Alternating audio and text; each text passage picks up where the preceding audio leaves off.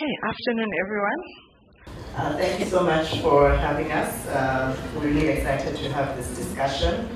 And I've just been saying with some of our clients how I feel like we've been talking about disruption. Disruption is coming, and we've kind of been preachers of digital doom for insurers. But I think we can all agree, especially with COVID, how the talk around digital transformation has really accelerated. And if there ever was a need for insurers to really think about and reflect how ready they are for digital disruption, yesterday was the best time to do so, and today is the next best time. So hopefully you'll get some good insight and food for thought in our discussion. So we'll start off with setting the scene, and then we'll share a bit of research that we've done in an African context. We'll then talk about how do you actually go about your digital transformation journey, and then we'll talk about the importance of culture and strategy, which sometimes is left as an afterthought, but is one of the most important aspects of embarking successfully on the digital transformation journey. Okay, so as I mentioned in setting the scene, let's talk about how the digital trajectory has sort of happened or moved in the last few years. So if you think of our mobile devices, yesterday I lost my phone and felt almost like my world fell apart, couldn't do anything. Like, we're so interconnected with our devices, and if you look at the number of connected devices that are currently in the world, they've actually outnumbered the world's population since 2008.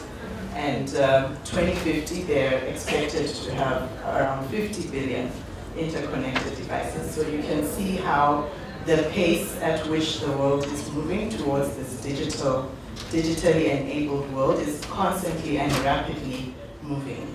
And so the most digital organizations really are constantly looking for new ways and strategies to use emerging technologies and enable them in further embarking successfully in becoming digitally focused organizations.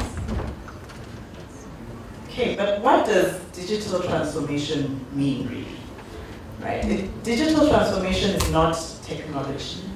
It's not automating a process, right, as we would like to think of it. It really is a mindset. And it's putting the customer at the center of it all. Right? So it's not about digitizing your existing processes, and that's what we hear a lot of companies say they're doing, which is good, but that's just a very small element of this entire journey of becoming a digitally transformed business. And it's using technology to do so. So you have your employees, you need to think about what is your strategy in transforming and upskilling your employees, which is one of the key elements of why insurers have really struggled in becoming digitally transformed organization. Data and systems, your products, strategy needs to have that digital focus. And like I mentioned, the customer really, that customer experience is centered to it all. And I think Ash was mentioning in a meeting we had yesterday how the companies that are really succeeding in digitizing themselves are the ones who are thinking about what they do from a service perspective, as opposed to we sell a product, we're actually providing a service, and how can we elevate the service and experience to the customer, especially in this age where Gen Zs are increasingly becoming more and more prevalent in terms of the customer base that we serve. So let's look at different industries and which industries are leaders, which ones are laggers. So as Deloitte, we have a global digital maturity database, and we used the data from that database to map out where the different industries are and which ones are setting the pace.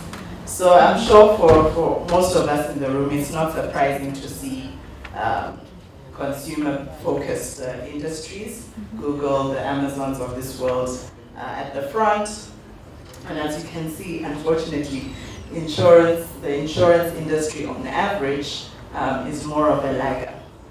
One thing I would like to note here is, quite interestingly, banking and finance, which is part and parcel of the overall financial services industry, in which insurance is much further ahead the curve than the insurance industry, and we'll talk about why that is the case. And like I mentioned, this is on average, so there might be some companies that are further ahead than their counterparts in the industry in which they operate, and some that are a bit behind. But why does the insurance industry continue to struggle to move, in pace, or to be more of a pace setter, or to move faster in their digital transformation journey? So we all know, and I'm sure we've all experienced the regulatory burden of working in an insurance company, right? And so by nature, insurance is very much compliance-based, right? A lot of the things that we do, even as actuaries, the first thing we're thinking of is more on a risk-averse side of, is this compliant, is this the right thing to do, right? Whereas the leaders in digital transformation are very much risk takers. They actually embrace failure. For them, failure is how they actually do things well, and they use the data and the learnings from their failures to do well. Whereas with insurance, we're very much more compliance-led, compliance-focused, and we have that more risk-averse nature. Of course, the skill set is also a challenge. And think about 1 year ago, most of us in the room probably didn't even know that ChatGPT exists. But look at how it has changed the way we see the world, the way we do things in less than 12 months. And so, leadership and being able to upskill ourselves in becoming more digitally focused is a key challenge in the industry. And so, of course, even thinking more from a product-centric focus to more of a customer-centric focus is also another key challenge, and reason why insurers continue to lag behind. Driven, of course, by some of the other existing challenges around technology, systems. If you look at the insurance spend and think about if you work in an insurance company, most of the technology spend or amount spent on tech right now is on fixing issues with legacy systems, right? Fixing issues with systems that are not working, integrations that keep on breaking down. And so those are some of the challenges we're seeing that are barriers for insurers to be able to transform themselves digitally. So let's look at the insurance industry itself and talk more about who is winning the digital race. So not all players within the industry are lagging as it relates to digitization. And again, I'm sure it comes with no surprise that the insurtechs are the leaders in digitization. Telco operators as well, globally, are using their platforms, right? Are using their platforms to be able to provide that elevated experience, but also be able to adopt or work within an agile environment that is required so that you can rapidly iterate, even as you have those failures, iterate your product development. One of the key metrics that are used in digital transformation is how quickly can you bring a product from ideation to the market. And if you can't do that as an insurer within 3 months, obviously there's, again, compliance issues and barriers, then you need to think about, whether what you say in terms of your digital transformation is really working and how you can work around becoming even more agile. Okay, then bank assurance, again, ahead of the traditional insurers. And I think it's also because of, the nature of how bank assurance started. Obviously, it's a riff-off of traditional insurer. But again, they haven't been bogged down as much by traditional legacy systems and some of the challenges that I've already shared with you. So let's do a case study of a traditional incumbent insurer, because it is possible to disrupt yourself as an insurer with an established business. It's not easy, it's very difficult, but it is possible. So some of you may have heard, maybe even worked or interacted with people who've worked at this company. So Generali is a typical Italian insurer, operates in multiple geographies, over 60 million customers. And they went on a digital transformation journey. But it was a long journey, tough, but they've managed to do it successfully and disrupted themselves at the core, which Ash will talk about more with you all. So it all started in the aftermath of the financial crisis. Their profits tanked significantly. They were quite highly leveraged and really affected by the financial crisis of 2008. So they went on, a strategy to sort of transform themselves as it relates to their operations, let go of some of the geographies that were not part of their core business operations. Also went through a restructuring program. 2010 improved a bit, but then 2011 again, they struggled with their profitability. So in 2012, they went on a 3-year turnaround strategy and really started to think about how are we going to turn this ship around. And they were a typical case of an insurer that felt, that had this false sense of we're too big to fail, as one of the largest global insurers in the world. So they go on this turnaround strategy and they start to really think about how are they going to make their operations more efficient? How are they going to elevate and improve on the customer experience? And they started working in close partnership with consultants to help them in transforming their business in all these different areas. They also had a change in leadership that helped them in becoming even more focused on their key strategic initiatives. And in 2018, they refreshed their strategy, and one of the very key focuses or refinements that they made was really in the customer focus. And they made the customer the center of everything they did. And they called it the lifetime partner. And so everything they did, from anyone in operations, to anyone in sales, to anyone in compliance, risk, whatever, they needed to adopt this refined culture of making their customers their lifetime partner. How can we elevate this partnership? How can we make sure that our customers stay with us for life?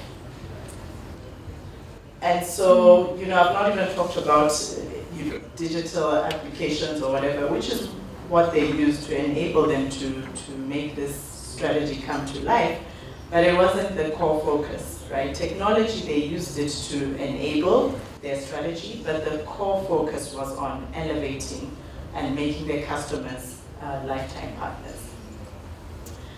And so in 2020, obviously accelerated by COVID and the need for all of us to have changed how we did business, they further accelerated some of the digital initiatives that they had started around pay as you go and all these other interesting ways of doing insurance digitally. Fast forward to 2023, they've had the best operating results and net profits ever. They've been given multiple awards globally on being a leading innovator in the insurance space. And I think this just goes to show that it is possible. But as you can see, it was a long journey. It's not something that you're going to do today and come up with a strategy and 1 year's time you'll be reaping the benefits. It takes a lot of effort, it takes a lot of willingness, and that cultural change and shift and mind shift is really important as part of this journey and being able to successfully transform yourself as a traditional insurer. Okay, so I'll hand over to Ash, who will now talk about what's next and what are the challenges and some of the insights we've seen from the surveys we've done from an African context.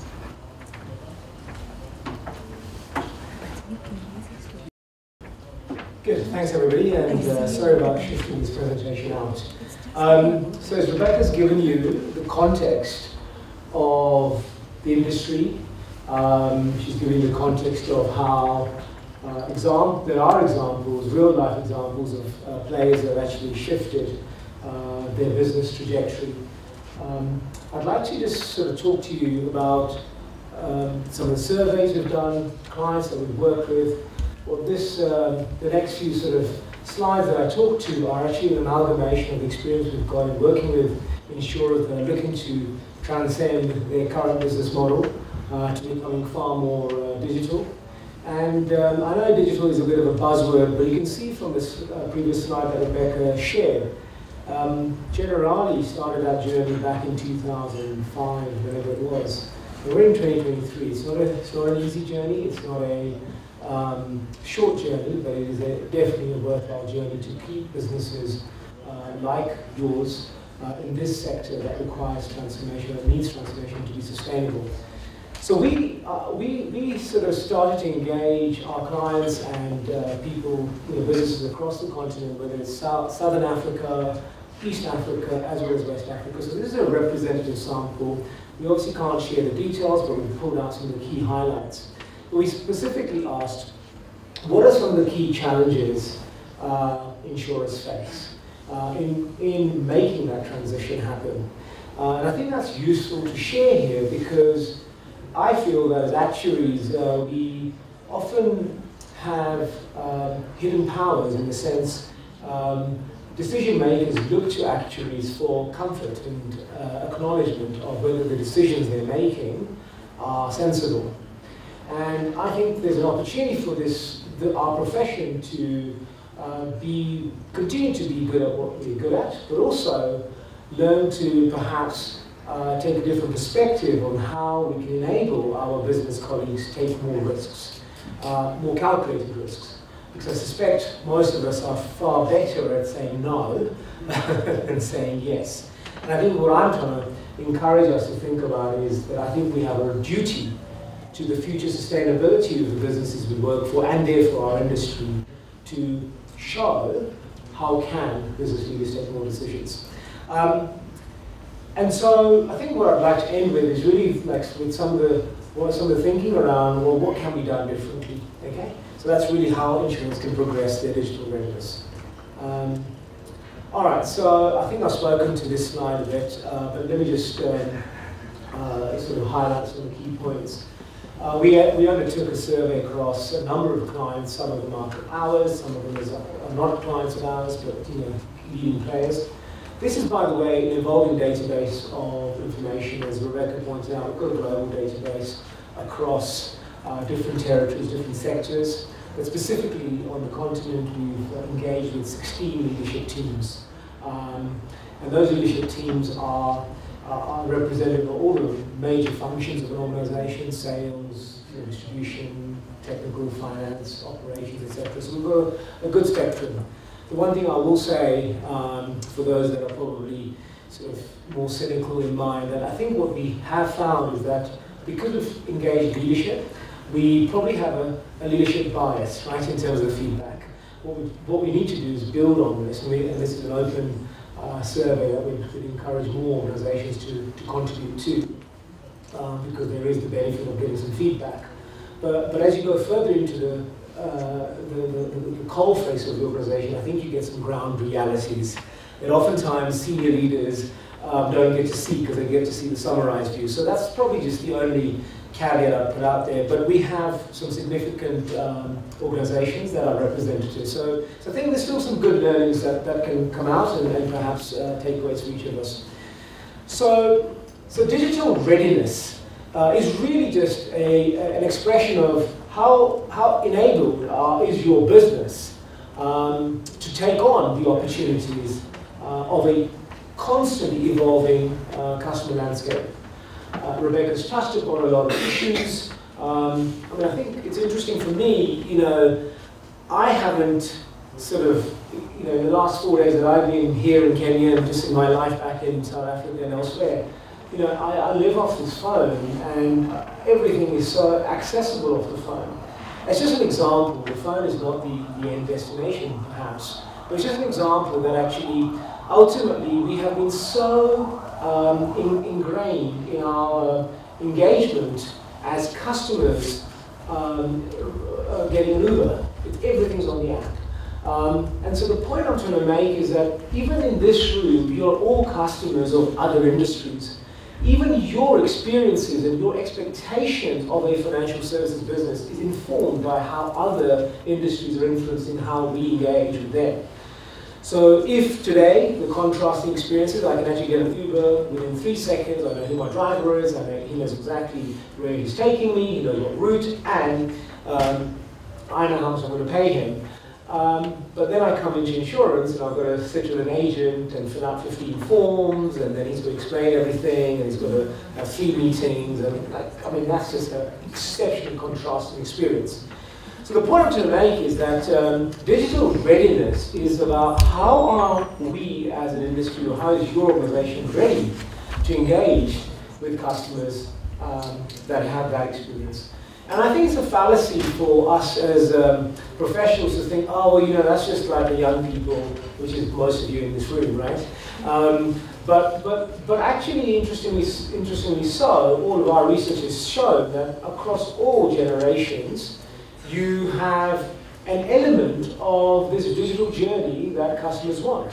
So in the older generations, they're used to an advisor, agent, filling out forms. They still prefer to have a human interaction, but they have the ability and need to undertake some of their experiences digitally.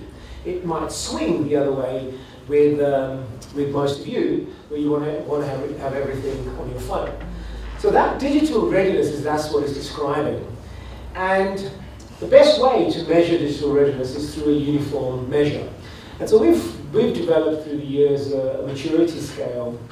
And it's very simple in presentation, but complex behind the scene. But you have organizations that have started exploring, but here the organization is really automating existing processes. That's really automation, a bit to what Rebecca said earlier on. All the way to the extreme right of this curve is our organizations that are actually, they are being digital. And I think, I don't know how much you may have experienced, heard, read, or seen, but I'd like to take an example of a business that I think we're all familiar with, and that's Google. And if you just, in your own mind, think through maybe some Hollywood movies that have been, made around businesses like Google, or what you might have read, your own experiences, that business is truly being digital.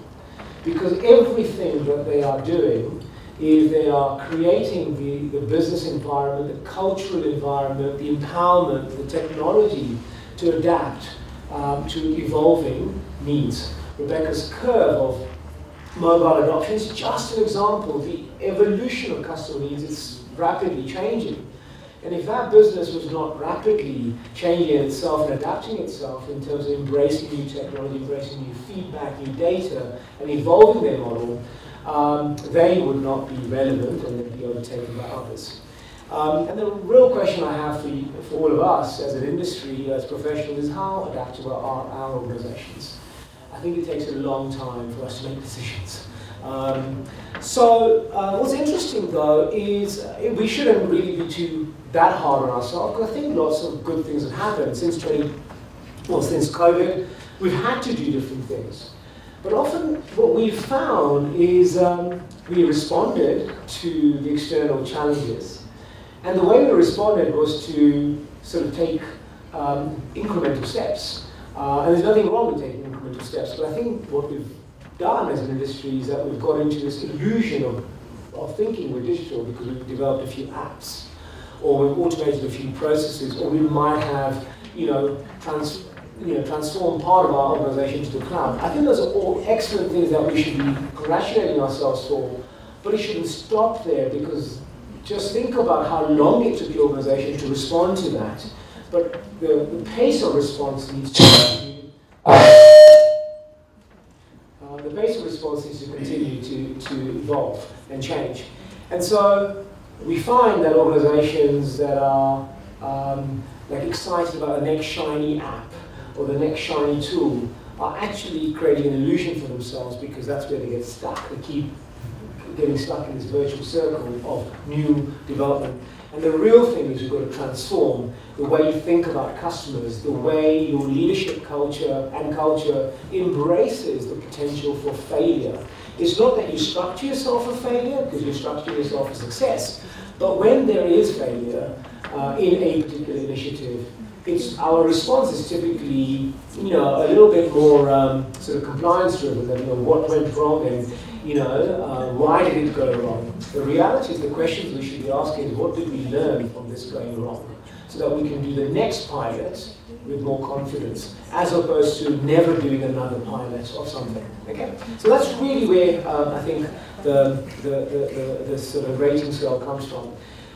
Rebecca spoke about Generali, and as an example, that institution has taken 20 odd years to genuinely go from an exploring stage to being, between becoming and being. And I don't think, I don't know if you'll ever get to that being stage, but I think it's a great holy grail to aim for. Aim big, and you'll get close to it. As we said, that through the survey that we've done, talking to our clients and the markets, there is a spectrum. It's not as if that our industry is not, is not progressing. So I think that's really important to note. But what is interesting is the reason why we think on average we're actually stuck in this this phase of doing rather than fully transforming our business is that less than 10% of the respondents, we had over 150 respondents across these organizations, say that they don't have more than 25% of their business coming from digital transactions. And that might, our traditional response to that is that because most of our people or customers actually want to speak to an agent, that's what's manual. I don't believe that. There are some very, very good examples of businesses that have started on the continent, some of the insurtechs. They might not be growing to the scale that some of the existing incumbents are, but the pace at which they are transacting, not just onboarding, not just quotations, not just policy issuance, not just customer queries, not just notification of claim and claim settlement and claim fulfillment, not across entire journeys. From a customer perspective and even from an internal perspective, those journeys are becoming far more digital. And the benefits are there because once you have that base of digital capability, what happens is that you have scale. Because it's not just the technology, but the people that are in the business are thinking of innovative ways of digitizing their business for the purpose of delivering value. And not just delivering value for the shareholder, but delivering value for the shareholder through delivering value for the customer. Because if we can get that right for the customer, more customers will come, and those customers will buy more. So I think that's the key thing here. So just to give you a sense of where we got the averaging of why we believe our industry is currently in the doing phase, although there is a spectrum, is that across the 5 pillars that we chose, or that we use in measuring digital maturity, we're almost at all of them at the 50% mark, which is where the doing scale really is. So whether it's technology, which is your enabling layer, whether it's your operations, whether these are sort of self-optimizing capabilities, whether it's your customer lens, which is to what extent are you sort of proactively getting the customer involved in your product design, service design, feedback. To what extent is your strategy digitally led? Those 4 are definitely doing level. Whereas culture and leadership is actually a bit more progressed, and it's becoming. And I did say earlier on that we might have a leadership bias here, because this question is largely about how strong is the culture and how strong is the leadership around digital. So we did have the senior execs responding, so they certainly feel that they're actually doing a good job. So I'd love to see the response as this evolves when more people in the organization lower down and respond. But we'll build on that. But I still think it's worth talking about this. So I'll take each of the pillars very quickly, and I have genuinely summarized some of the key highlights. Again, there was a lot more detail behind this, so in the time we've given, this is all we could really sort of talk to. But ultimately, one of the parameters under this technology lens is to what extent is our respondents and is the industry able to convert data into value, because we sit on an incredible amount of data, assuming we collect it and store it properly.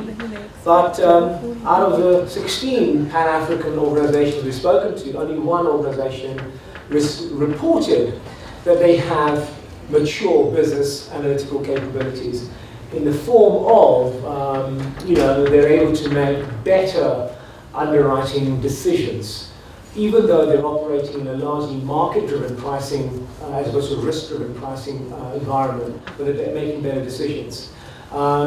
Even to the point that they're making more informed decisions around their agents being able to manage their performances, to being far more proactive around which agents are likely to not perform versus having a retrospective approach, so far more predictive approach.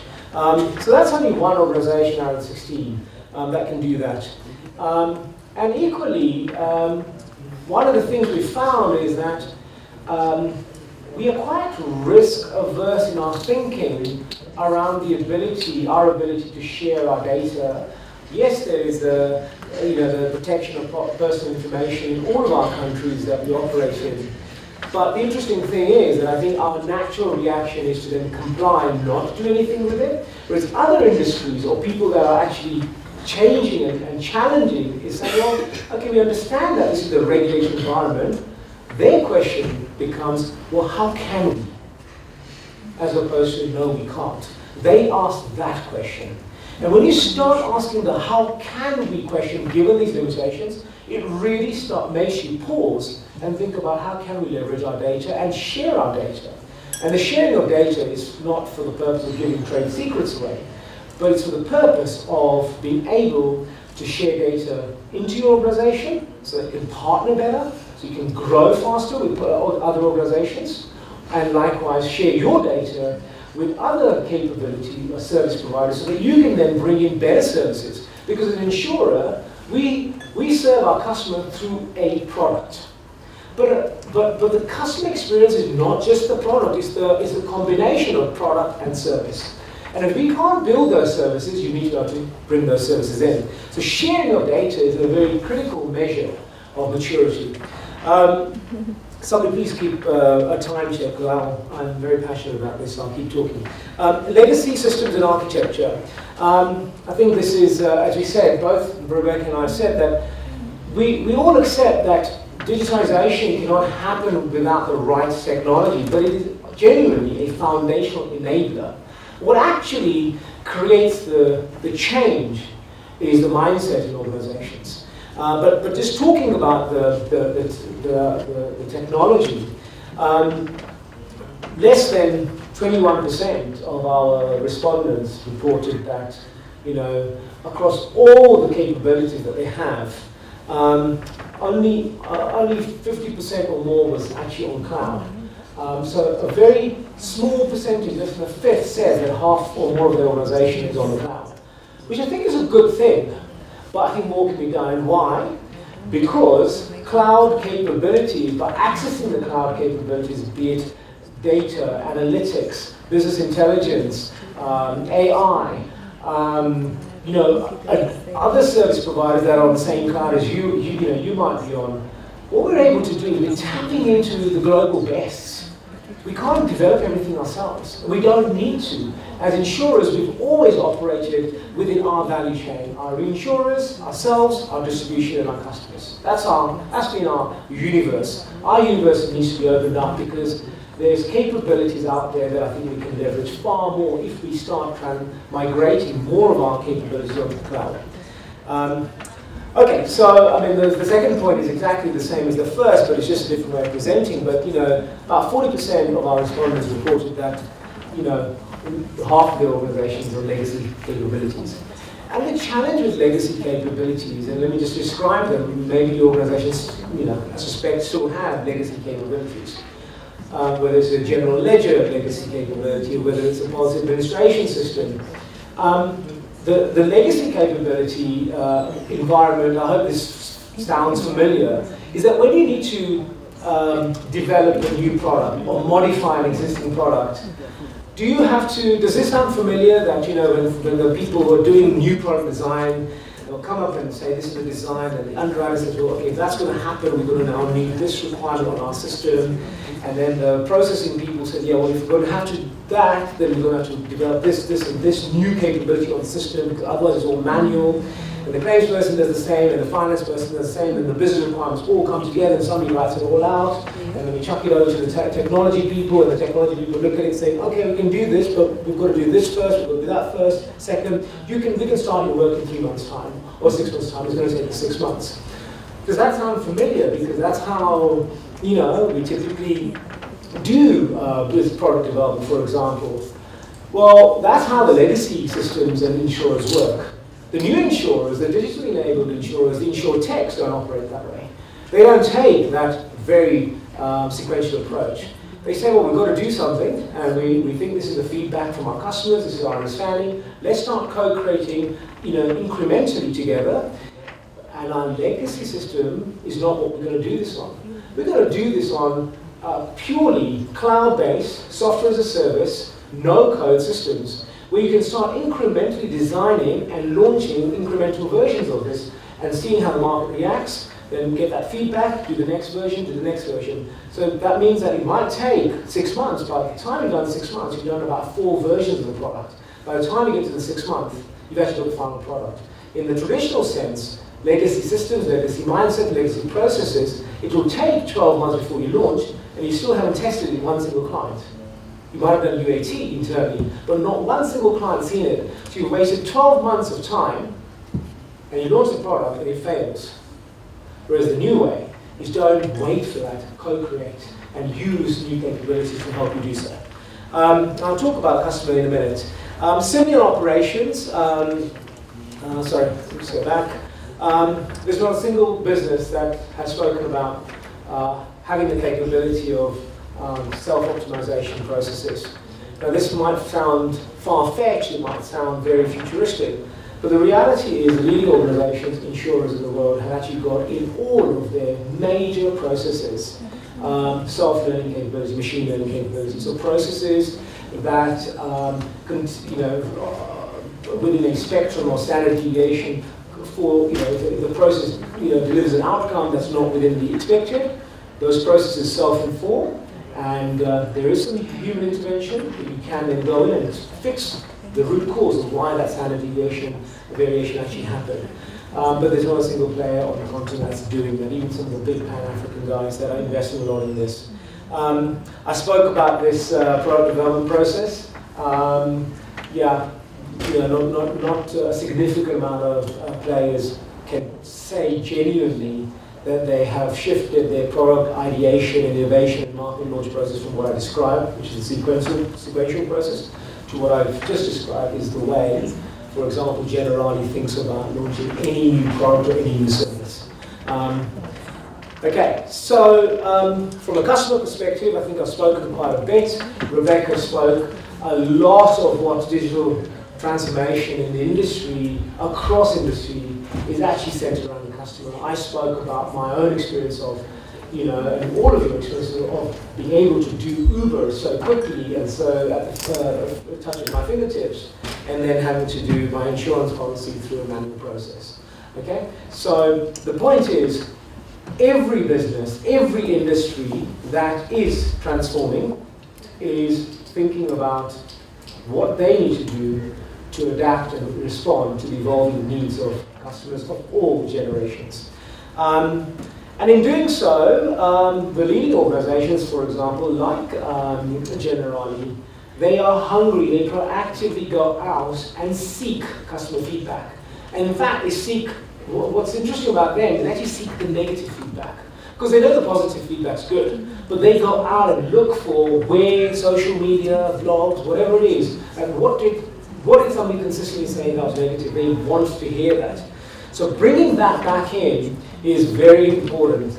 And I think we are good at trying to get customer feedback, but it takes us a long time to respond to customer feedback.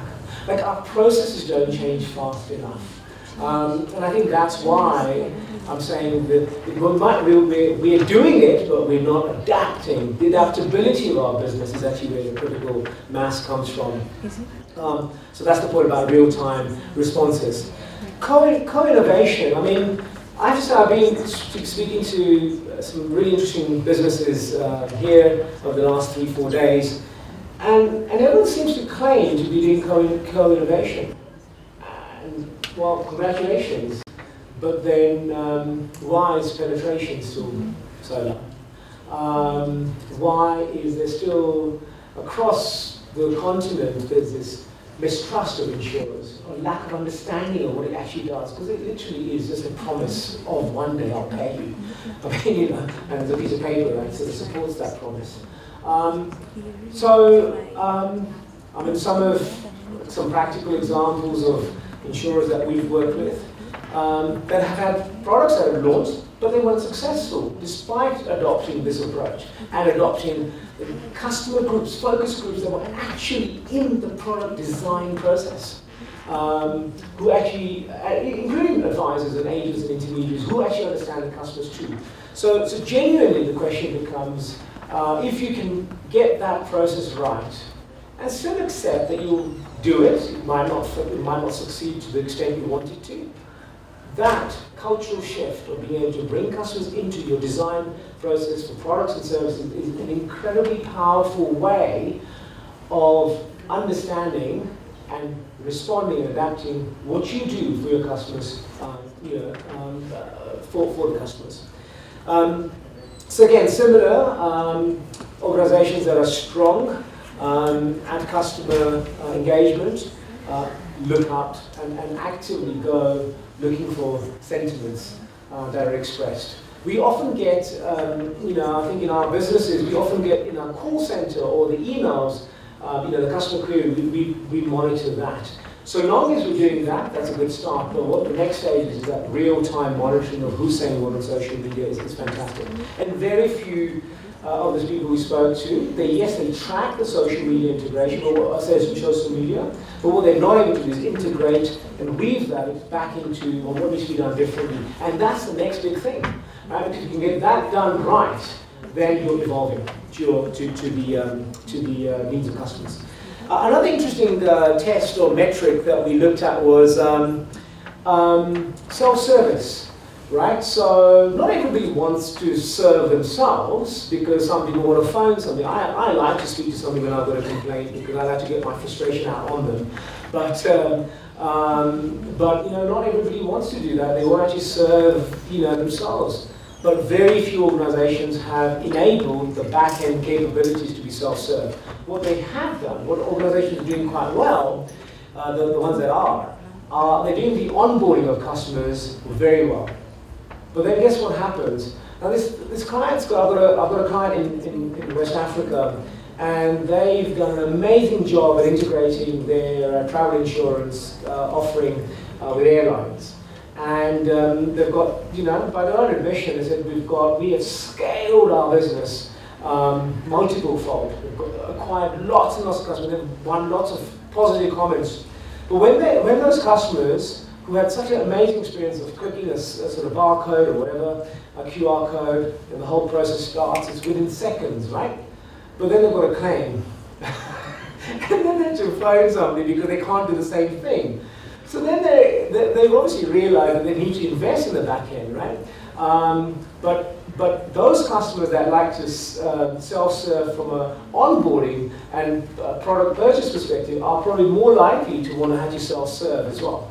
So you can't have just that being so mature, but the back end is really crap, excuse the French. So you've got to modernize that too, right? Okay, so from a strategy perspective, this was interesting for us, quite counterintuitive. So a number of organizations, 71%, sorry, the font's sort of gone funny, the percentage side there, 71% of our respondents confirmed that their organizations have invested in a function called digital and innovation. That's fantastic. So we know it's important, which is why we've created roles. But what is interesting is 48% of the total respondents said they're not aware of a digital strategy.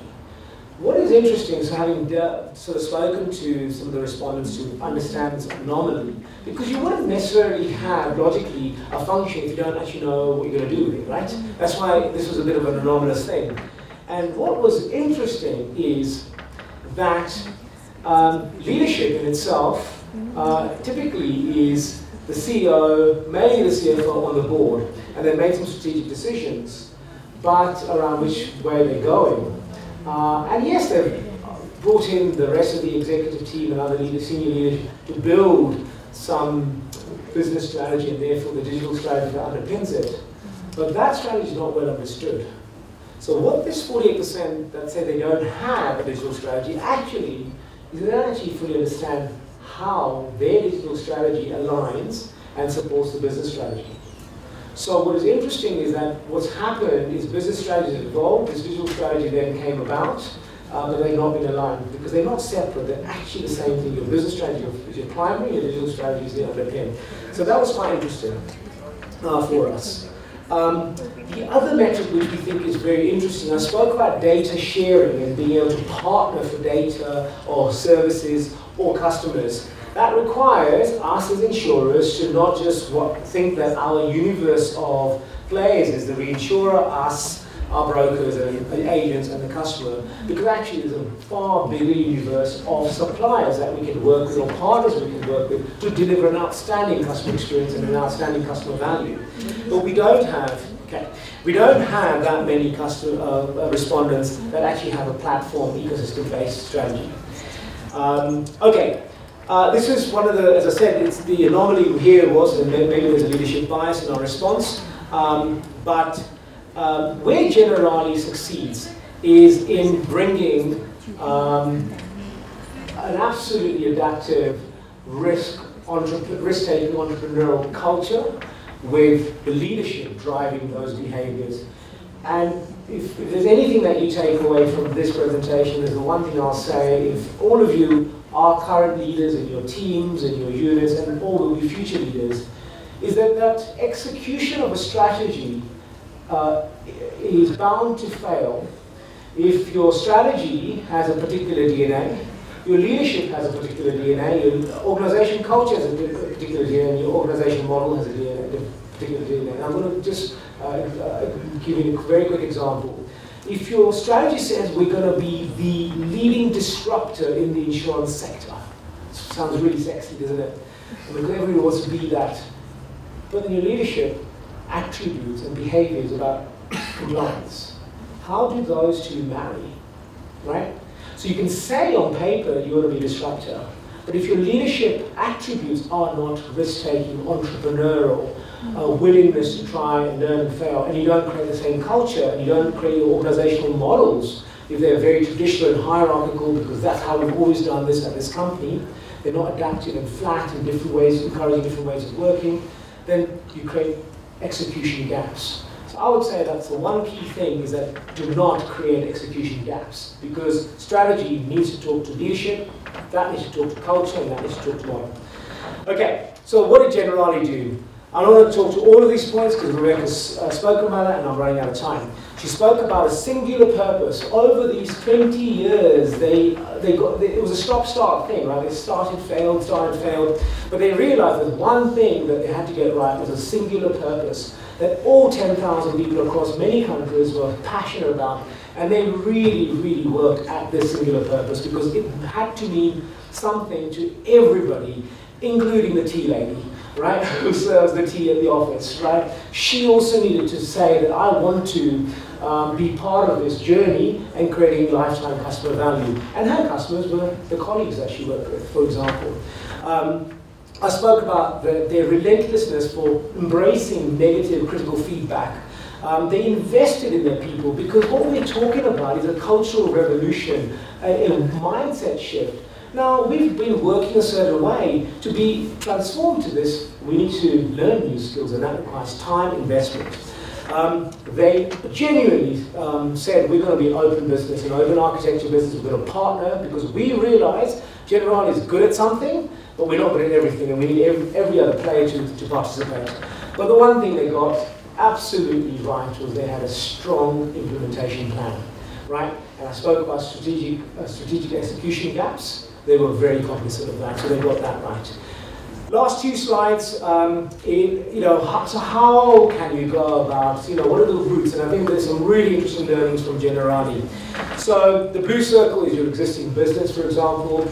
On the left-hand side, wherever it is, that picture there, where you've got a big core. Over a period of time, if your business is traditional in mind and culture and look, it will grow, right? Because the markets grow. But to try and transform that core is really, really, really hard. Generali did not choose that route. What they chose to do was they said, okay, we don't want to disrupt our business because it's okay, we're not making so much money, but it's making money.